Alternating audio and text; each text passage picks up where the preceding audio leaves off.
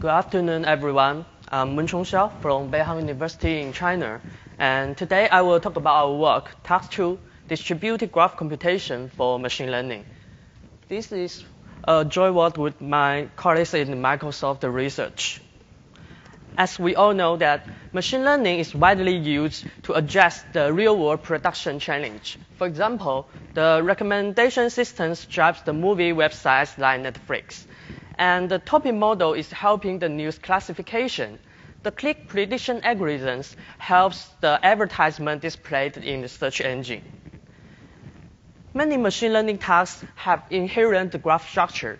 In the recommendation systems, users rate the items, and so the users and items can be modeled as the vertex in the graph.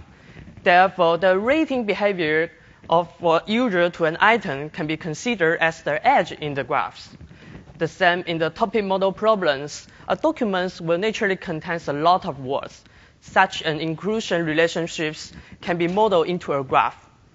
And in the click prediction problems, the training data will contain many training samples. Each samples will touch multiple features. So the samples, features, and their relationships construct a graph. To address such machine learning problems with the graph structure, distributed graph engine could be a good choice. It has several advantages.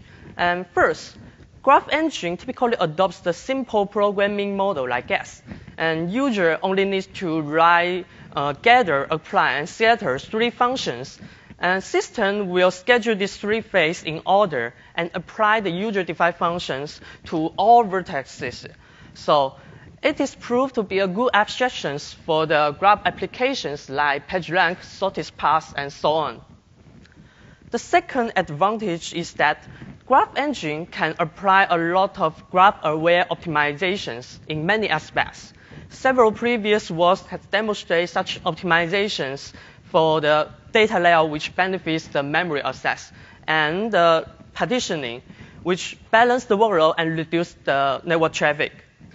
Note that those optimizations are usually transparent to the users, and while they are well utilized by a lot of graph applications. The third one is the scalability.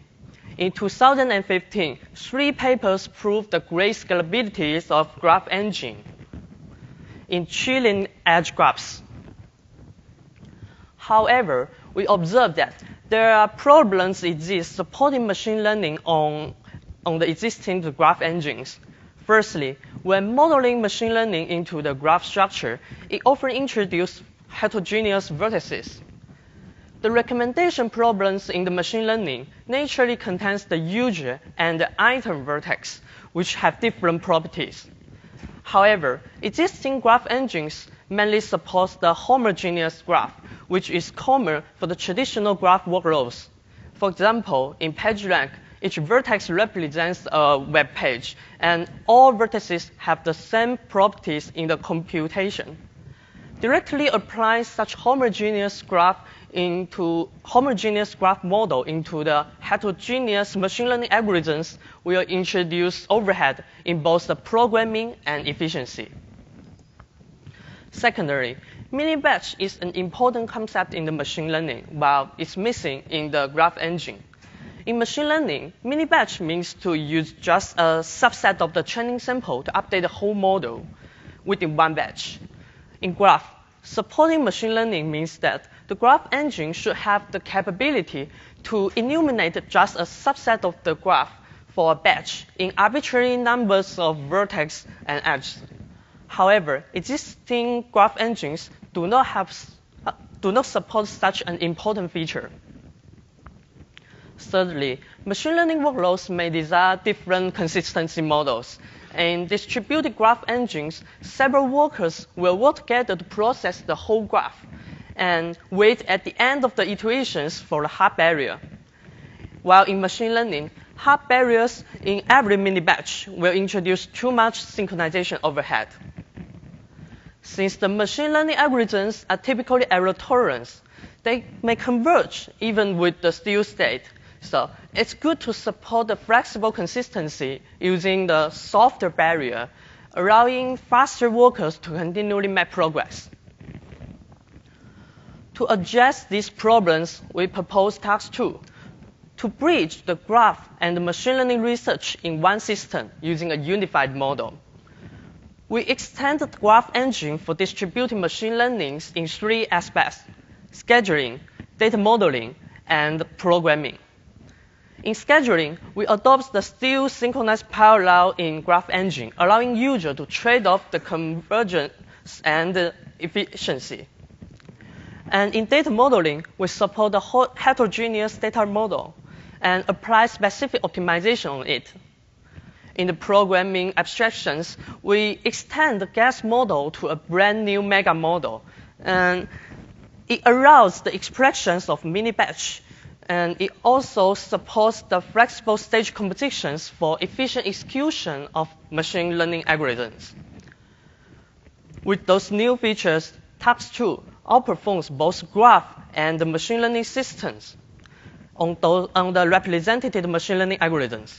And here, Tux² outperforms PowerGraph and PowerLyra for over an order of magnitude.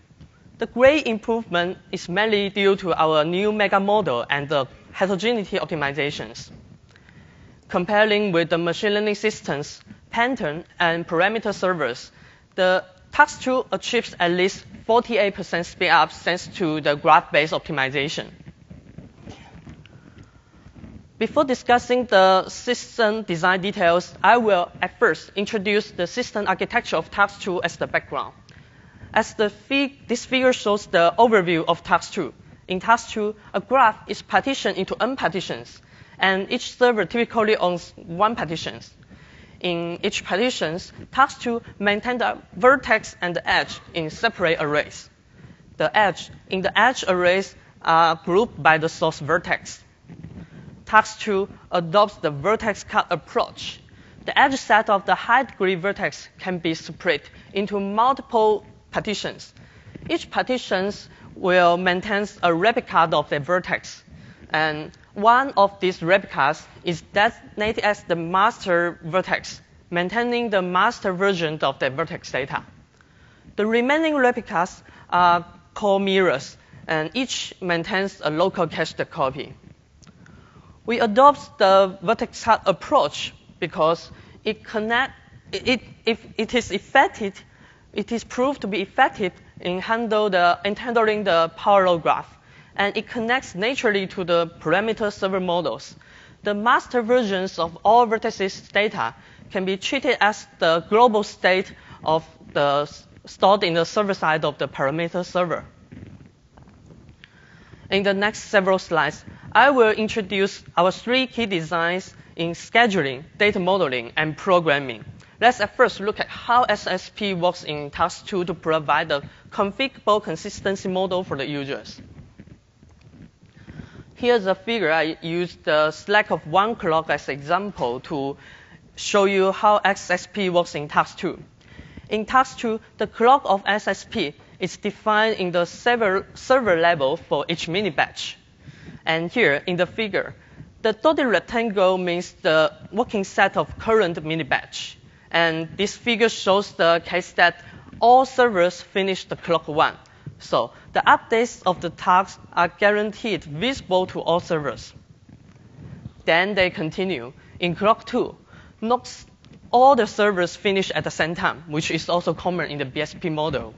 And here, the case is that the slowest server, which is server N in these figures, is still in clock 2. However, server 0 already complete all the tasks in clock 2. Because SSP tolerates a 1 clock slack, the server 0 can continue to work on the clock 3, processing the data of the 3rd mini-batch. When server 0 finishes clock 3, it is possible that the slowest server, N, is still in clock 2. Therefore, they reach the max slack bound defined by the user. The fastest server, server 0, is blocked. Our second major extension is to enable Tux² to be aware of the heterogeneities in machine learning using a heterogeneous data model. For example, Logistic regressions in graph model have the sample and feature vertex. Different vertices have different properties. Sample vertex have label field, while feature vertex have weight and gradient field. In the data model of Tux², we allow the user to define their own vertex and specify the vertex with different types. Such heterogeneity awareness certainly have several benefits. One obvious benefit is that it is possible to arrange the data into a more compact data structure, resulting in the better data locality. Besides, heterogeneity can help the efficient executions and reduce the network traffic. Due to the limited time, I will only talk about the case for the compact data structure and efficient executions. Here, for compact data structure, I will continue to use logistic regressions as an example. In the existing graph engine, the vertex are usually placed in only one vertex array, assuming the homogeneous data type of both vertices. In this figure, the green field of the sample vertex and the yellow field of the feature vertex are considered useless and harmful to the data locality. In Tux², we arrange different types of vertex into different data arrays. For example, in this case, the sample vertex are in the sample array, and the feature vertex are in the feature array. Therefore, the data structure is more compact. Furthermore, heterogeneity also benefits the execution a lot. Here, I will use the mini-batch MF for recommendation as a case to explain. In the recommendations, the items are usually in high degree. For example, a movie can be watched by millions of people. So the item vertex are partitioned into multiple servers through the vertex cut. And the user node are typically in low degree. Therefore, they are only maintained in local. To assess the edge for the model training, we can either choose to illuminate edge from the user node or from the item node. These two approaches look similar, but the performance are different. Here I will show you the case one by one. If we scan the edge from the user vertex, the items are updated accordingly. After the illumination, the items are needed to sync up between the master and mirror vertex to update the state. And let's consider the case to illuminate the edge from the item side. The items will be assessed one by one. And in this case, the users are updated separately. So there are benefits exist in the scanning the face when scanning the edge from the item side. In the syncing phase, the item nodes are in sequential access for better locality. Besides, we don't need to trace the updated vertex because they are already aligned in a continual array. To conclude, scan items will help to avoid random memory access and reduce the tracing overhead, therefore making the execution more efficient. In Tux², with heterogeneity awareness, we allow users to choose a proper site for illumination. Our third key design is the mega model. And here, I will use the mini-batch MF for recommendation as an example to show you how to program using the mega model and how mega model works.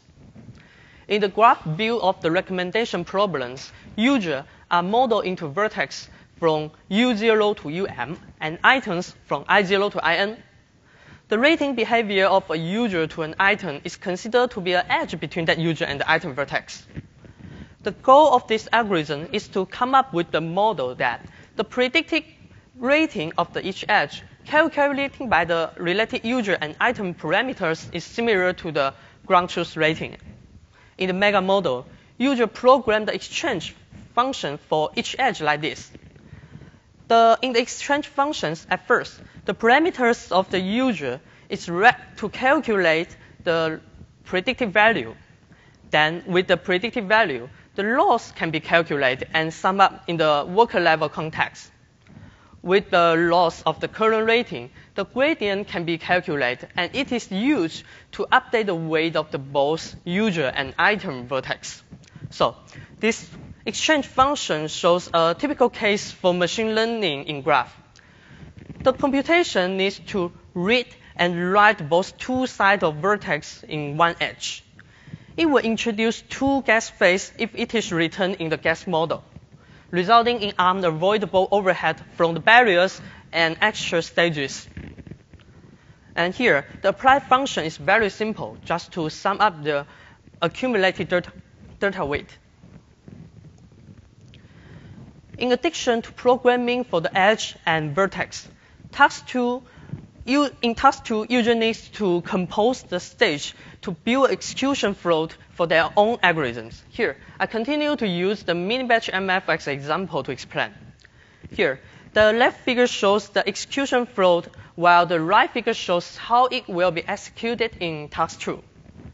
To enable the mini-batch, we certainly should have the mini-batch stage. At first, let's look at the first mini-batch. The exchange functions in the last lines will be applied in all edges of the current mini-batch. And after the exchange phase is done, the apply phase will sync up the master and mirror vertex to update the state. Then it moves to the second mini-batch, doing the exchange and apply phase again. So there's a loop in the mini-batch stage. It will iterate until all mini-batches are done. After the mini-batch stage is done, the total loss for one worker is calculated, and we can use a GlobalSync phase to sum up the total loss for the current epoch from all workers. Therefore, we can compare the total loss of the current epoch to the total loss of the last epoch to determine whether this model is converged or not. To compose the execution stage like this, user only needs to write several lines of code listed here. Tux² provides the simple and straightforward interface in the stage sequence builder to allow user to easily link all stages. The arbitrary stage compositions makes the mega model more flexible to express the complicated machine learning algorithms efficiently. We carefully verified our design and compared to other related systems on an exclusive clusters with the modern architecture. We implement MF, LDA, BlockPG, three typical machine learning algorithms. We evaluate our performance using large-scale dataset, up to 64 billion edge graph from the public dataset to the private production dataset. Due to the limited time, I will only show you some representative results here. We compare Tux² with parameter servers on 32 servers and achieves a 48% speed up. Here, the left figure is the parameter servers, while the right figure is Tux². Here, the x-axis is the thread ID of all servers, and the y-axis is the runtime of the one mini-batch. From the figures, we can clearly see that the great improvements is mainly from the awareness of the graph structure to balance the workload through the vertex cut. Such an experiment also supports our point that the machine learning algorithms should be implemented on top of the graph engine, which can easily benefit from the optimization technologies of the graph community. We compare Tux² with the state-of-the-art graph engine, PowerGraph and PowerLyra on matrix factorization. And the comparison shows that we achieve more than an order of magnitude performance improvement, which mainly comes from our mega model and the heterogeneity optimizations. In conclusion, Tux² advocates the convergence of graph computation and distributed machine learning. We make a critical step toward these directions by introducing important machine learning concepts into graph computation and defining a new flexible graph model to express the machine learning algorithms efficiently. We demonstrate that Tux² outperforms existing graph and machine learning systems on representative machine learning algorithms respectively. Going forward, we hope that Tux² will provide common foundations for further research in both graph computation and distributed machine learning, allowing more machine learning algorithms and optimizations to be expressed and implement it easily and efficiently at scale. Thanks. I'm happy to take questions.